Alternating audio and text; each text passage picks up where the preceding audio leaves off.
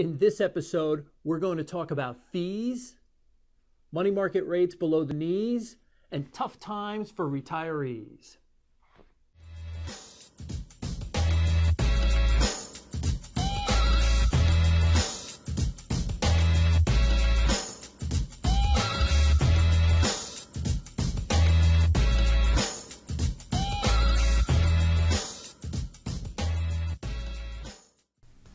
All right, so the first question we got, it's actually more of a comment from a new client. It was, can you walk through how your fees work again? You know, fees are a topic that I think a lot of advisors and a lot of brokers would rather not have with their clients. They just don't want to talk about it. We'll talk about it all day long, though, because I think that our pricing structure is pretty good. One of the things I heard very early on in my career is clients deserve a chance to make money. So when you start to put a lot of fees in front of them, you're putting them in a hole before they're even beginning. So it's important to make sure that of course you're doing the right thing for clients, but you're also putting them in a position where they can win, where they can make some money. And it's interesting when we talk about fees, State Street Global Advisors did a survey recently, and they came up with a couple of very interesting things. When the clients wanted to talk about fees and their fee structure, they used words like nervous, anxious, uncomfortable. But the brokers and advisors that they surveyed, when they talked about this in the survey, they used words like confident, cool, and calm, meaning they thought everything was under control when they talked to their clients about fees. Clients are thinking something totally different. If you don't understand how your advisor or how your broker is being compensated, ask. It's a three-letter word, but it's the hardest thing for some people to do. Just ask the question. So there's a lot of misunderstandings on how brokers and advisors get compensated, and that's a very, very big deal. One of the things that we've heard from other clients who have come to us, and they've said, I never understood how that person got paid. I never saw any fees coming out of the account. I didn't really understand it. And whenever they wanted to talk about it, the advisor would tend to tap dance around the subject. They never really said, you're paying X amount of dollars. Just a sidebar for any advisors or brokers who are watching this, explain what your clients are going to pay. Explain to them, but explain it in dollar terms, and then put it in percentage terms. We sat down with a client recently and we said, hey, you're going to be paying $2,500 in fees. Their eyes almost bugged out. They couldn't believe it. I don't think they were ready for something like that. And then I showed them, hey, on a percentage basis, this is less than 0.5% per year. And then they calmed down and we had to peel them back off of all the ceiling, and they felt a little more comfortable. When you show it in dollar terms and also show it in percentage terms, there really should be no misunderstanding about prices and how much everything costs. I think you'd want to not have that trust break in the pipeline, if you know what I'm talking about. So advisors, if you're watching, and I know you are, talk about fees. It's a big topic. Casey, what else you got for us? Next question we got is, how long will it be once the Fed starts raising interest rates?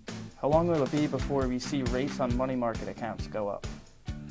Okay, that's a good question. I think the first thing is there's a Fed meeting this week, and we don't know if they're going to raise rates or not.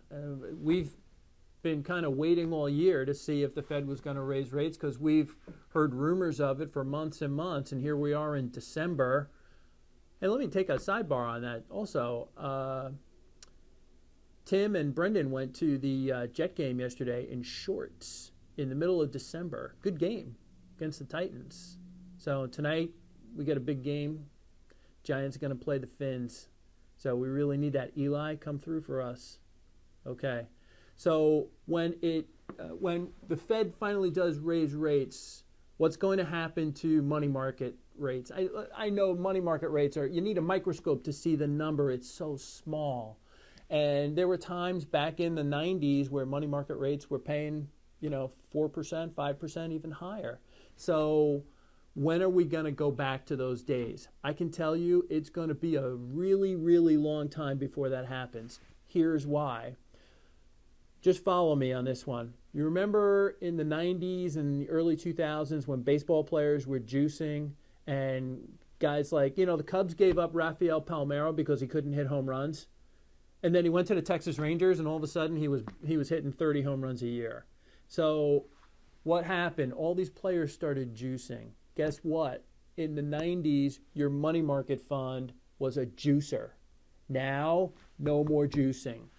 So the money market funds were using derivatives to help jack up their yields a little bit. They were competing to get assets from their competitors.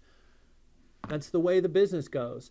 So they were taking a little more risk than you probably even realized. In 2008, when some of these money market funds broke the buck, the SEC put a stop to it, and they said, look, no more juicing, okay? Just like in baseball, no more juicing.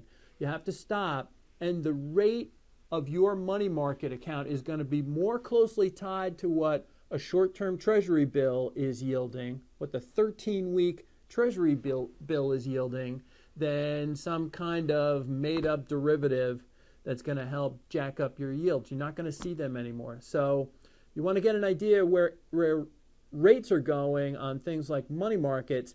Take a look at what 13-week T-bills, what treasury bills are doing. That'll give you a much better indication. So next comment is coming from someone who never juiced. Casey, what do you got? Question 3 isn't really a question, it's more of a comment. It was, I'm retired. I can't live on what the banks are paying. Okay, so my first gut response when I hear that comment is, I'm not running for Congress. But it's important to remember something. A CD, a certificate of deposit at a bank, is an asset for you. It's not an asset of the bank. It's a liability. So they have your money, they have to give you the money back at maturity, and they have to pay you some interest. They have very little interest in raising the rate that they're paying on a certificate of deposit. It's a liability for them. So when the Fed does start raising rates, they're going to raise rates on their loans. Think about it. We saw a report today that said JP Morgan, Citibank, and Bank of America are going to make somewhere between $500 million and $1 billion in 1 year when the Fed raises rates 0.25%. 0.25%, these guys are going to be printing money. It's going to help their loan portfolio. What we pay on credit cards and car loans and things like that, and mortgages.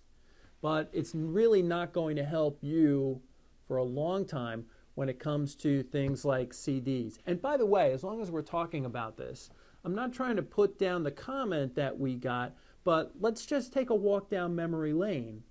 When was the last time that a 1-year CD paid something 5% or higher? Casey, you want to guess? Sometime in the 90s? Yeah, it's been 20 years. In the mid-90s was the last time that you saw a 1-year CD paying 5%. It's been on a downward spiral ever since. So we're not going to magically go back to 5% CDs. We're going to need a lot of inflation for that to happen. And we're going to need a lot of rate hikes for that to happen too. So it doesn't look like it's in the cards anytime soon. Sorry to break your heart. Okay, that's all we've got for today. Thanks for watching. And we're going to see you next in episode 4. See, I got it right. I screwed it up on the last video. Thanks again. Hey, before I forget, subscribe. If you're watching on YouTube, just hit that red button down there and subscribe. See you next time.